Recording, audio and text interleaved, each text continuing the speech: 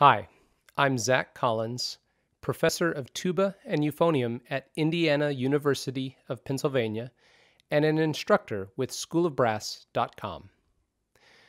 One of the most important things that I encourage my students to do is to develop a comprehensive fundamental routine.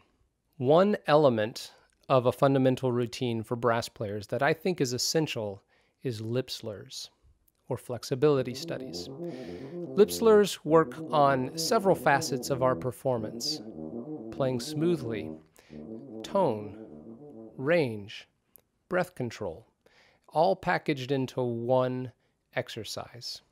And I've found that checking in with the mouthpiece is a great way to, to remind players to gliss between their intervals and then to really just treat their instrument as an amplifier.